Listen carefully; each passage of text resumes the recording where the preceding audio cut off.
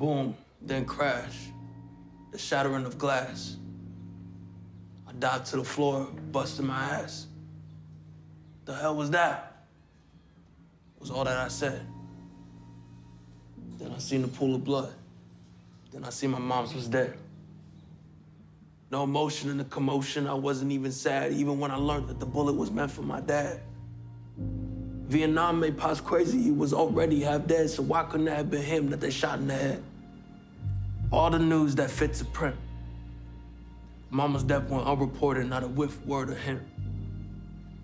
They don't care about us niggas is how my Pops explained it, but I didn't know I was a nigga until my dad proclaimed it. 6 months later, my Pops was dead too. Drug-related shots fired, his skin turned cold blue. On the news that night, the president's wife got a new hairdo. The news guy said, I like it, how about you? No word about my Pops in the poster on CBS. Why was that, you ask?